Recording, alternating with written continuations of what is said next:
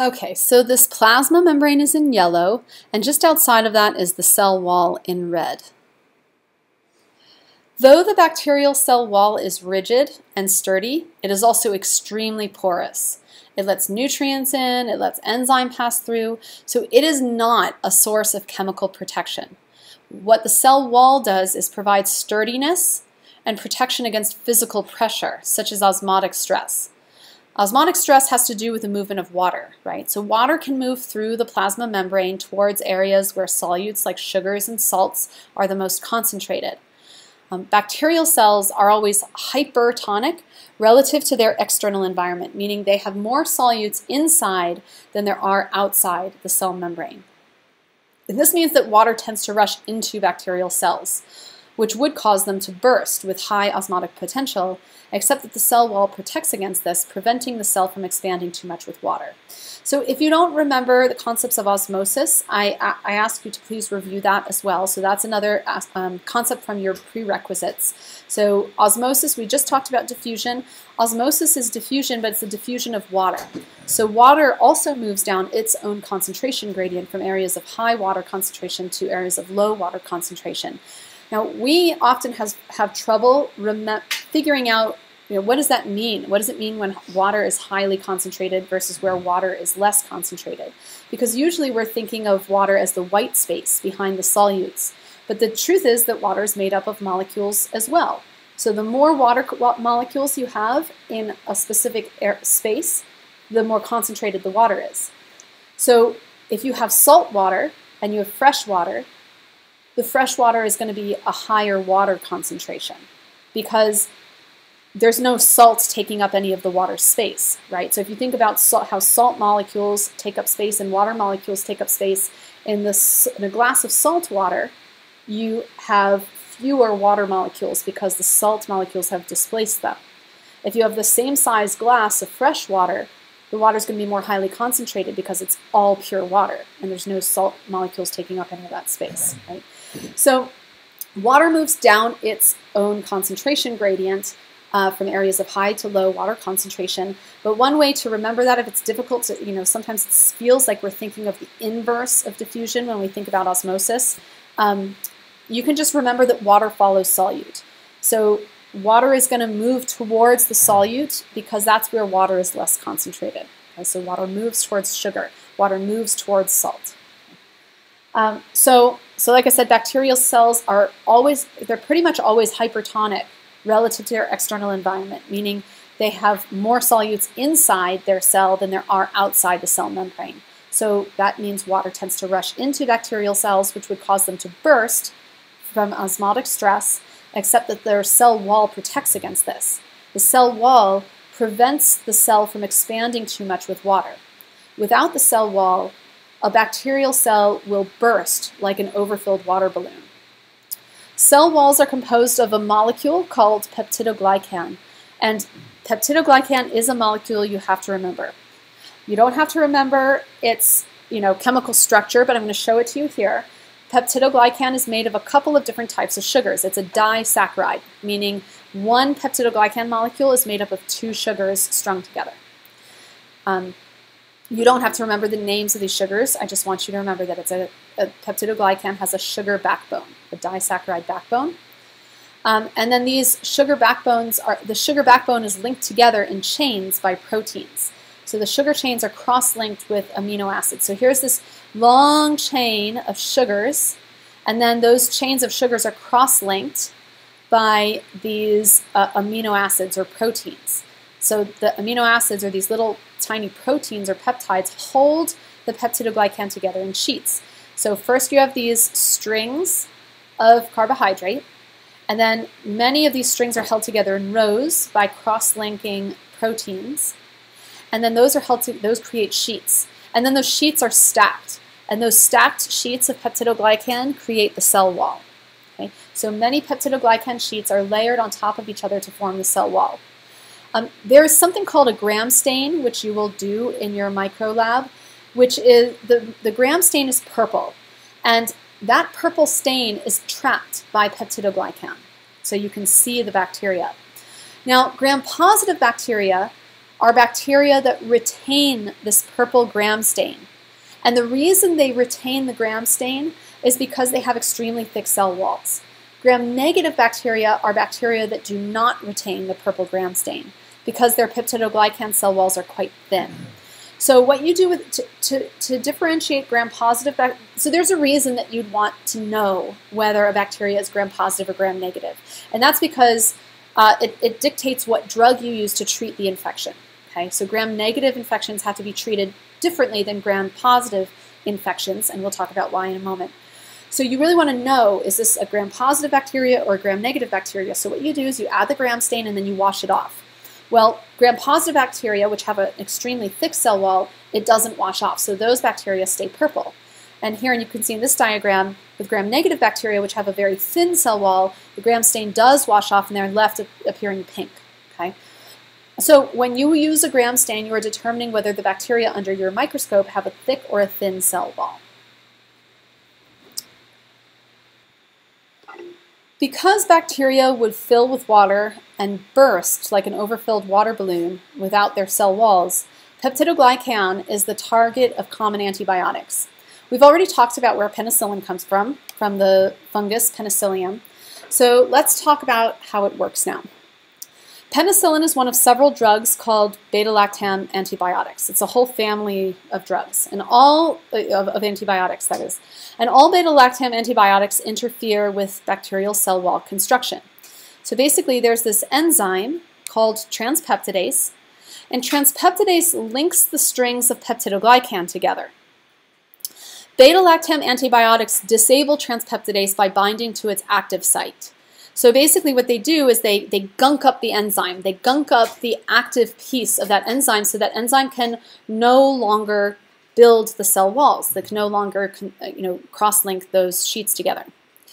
This means in the presence of beta-lactam antibiotics, like penicillin, cell wall synthesis stops and the cell lyses or bursts from internal water pressure. So without the cell wall, water will keep rushing. There's no barrier anymore to how much water rushes into the cell, and it just overfills and it bursts from water pressure. However, penicillin resistance is now common. I'm going to show you some clips from this video which explain how mutations in the transpeptidase enzyme can result in resistance to beta-lactam antibiotics. And I'll show you the visual through the video, but very briefly I'll explain that when this enzyme transpeptidase is mutated in a certain way, it changes shape. And that change of shape makes it so that beta-lactam antibiotics like penicillin cannot fit into the active site of that enzyme. So they can't gunk it up. So the enzyme changes shape in such a way that the penicillin or whatever the penicillin or some other beta-lactam antibiotic can't fit to gunk it up. But the shape hasn't changed so much that it can no longer do its job. It still can do its job. Now, it may not build cell walls quite as well as the original version, the non-mutated version of the enzyme, and so if no penicillin is around, the mutant transpeptidase is not as good as the original transpeptidase. And this is why antibiotic resistance isn't favored unless there's antibiotics around. Because in an antibiotic-free environment, those mutant bacteria that have that altered transpeptidase enzyme are worse off. They're still building cell walls, but they're not as good at building those cell walls, so their cell walls aren't constructed as well, perhaps.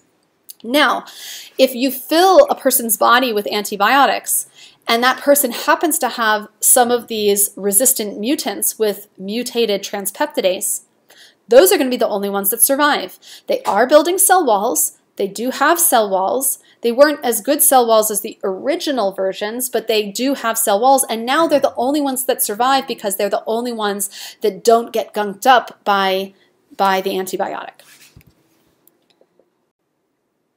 Once in the periplasm, the peptidoglycan precursors bind to cell wall acceptors and undergo extensive cross-linking. Two major enzymes are involved in cross-linking: transpeptidase and D-alanine carboxypeptidase. These enzymes are also known as penicillin-binding proteins because of their ability to bind to penicillins and cephalosporins. Eventually, several layers of peptidoglycan are formed, all of which are cross-linked to create the cell wall. Gram-positive bacteria may have more layers than gram-negative bacteria, and thus have a much thicker cell wall. Beta-lactam antibiotics include all penicillins and cephalosporins that contain a chemical structure called a beta-lactam ring. This structure is capable of binding to the enzymes that cross-link peptidoglycans. Beta-lactams interfere with cross-linking by binding to transpeptidase and D-alanine carboxypeptidase enzymes, thus preventing bacterial cell wall synthesis. By inhibiting cell wall synthesis, the bacterial cell is damaged. Gram-positive bacteria have a high internal osmotic pressure. Without a normal rigid cell wall, these cells burst when subjected to the low osmotic pressure of their surrounding environment.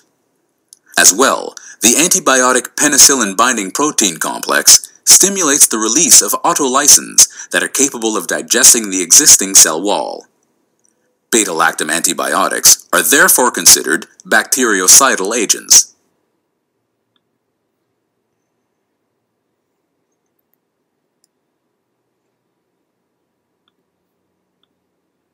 If this remodeled DNA segment codes for cross-linking enzymes, i.e. penicillin binding proteins, the result is the production of altered penicillin binding proteins.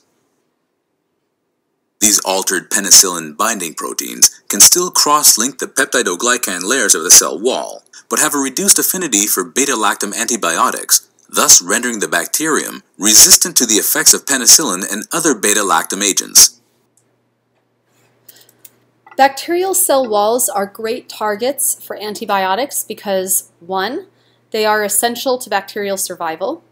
2. All bacteria have a peptidoglycan cell wall. And 3. Only bacteria have a peptidoglycan cell wall, which means that if you take a drug that poisons a bacterial cell wall, it will do absolutely nothing to damage your own cells, since your own cells do not have any such thing. In addition to some antibiotics targeting the bacterial cell wall, we produce a few antibiotics ourselves. For example, there's this enzyme called lysozyme in our tears, sweat, saliva. Lysozyme breaks apart the peptidoglycan backbone of the cell wall. So those 3 features are the things people who synthesize antibiotic drugs need to think about. That's what the ideal antibiotic would do. They would target a feature that 1 is essential to bacterial survival, 2 that all bacteria have, and that 3 that only bacteria have. So I told you that gram-negative bacteria do not retain gram stain because they have a thinner peptidoglycan layer. But this does not mean they are weaker than gram-positive bacteria. It's actually quite the opposite. Because remember I said that the peptidoglycan layer, it's protection against osmotic stress, against bursting from overfilling with water, but it's not a chemical barrier. It's not a shield. The cell wall is not a shield. It's just structural support. Gram-negative bacteria, instead of having a thick cell wall, they have an additional membrane called the outer membrane, which is impermeable to many drugs. So some beta-lactam drugs, such as penicillin, do not work well against gram-negative bacteria due to this protective outer membrane, which does not allow the antibiotic to enter or to reach the cell wall. So though gram-negative bacteria have a thin cell wall, they are actually harder to kill than gram-positive bacteria. Remember that the cell wall provides structure. It's not a shield. You can think of it more like scaffolding. You wouldn't put up scaffolding to protect your home. You'd put up a wall. The cell wall is scaffolding. The outer membrane is more like a protective wall. So the outer membrane of gram-negative bacteria is a shield. So there's some features on this diagram that I want to show you. So first, this bottom layer is the phospholipid bilayer that all cells have. That's the cell membrane. Then in purple, you have this cell wall that's thick in the gram-positive bacteria and thin in the gram-negative bacteria. Another feature of the cell wall in gram-positive bacteria is it has lipoteichoic acid. And I'm not going to test you on lipoteichoic acid now, but I ask you to note it because when we talk about the immune system, this is going to come up again because it's a chemical, it's a bacterial molecule that our immune systems respond to. And then this outer membrane is made up of phospholipids on one side and LPS, so lipopolysaccharides on the other. So it's not symmetric. So it's phospholipids that you're familiar with on the bottom and lipopolysaccharides on the top layer. So that's that outer membrane. And LPS is something that I also need you to remember. So lipopolysaccharide, it's labeled here. Lipopolysaccharides on this top side of this outer membrane, that is also a bacterial molecule that stimulates an immune response from you. So the outer membrane provides extra protection from the environment because it is a molecular barrier. Like the cytoplasmic or cell membrane, it is filled with protein channels which give the membrane selective permeability, controlling what gets in the cell and what gets out of the cell. It's also asymmetric, as you'll see again in the next slide. So one side of the outer membrane is composed of the normal phospholipids familiar from the cytoplasmic membrane. The other side of the outer membrane is made up of lipopolysaccharides. And you should remember lipopolysaccharides, LPS, like I said, because they come up over and over again in the course. They're going to be especially important when we discuss immunity because our immune systems recognize LPS and lipoteichoic acid of gram-positive bacteria, and it responds to them with inflammation and fever. So lipopolysaccharide, or LPS, it just means that there are sugar chains, polysaccharides, attached to the lipids.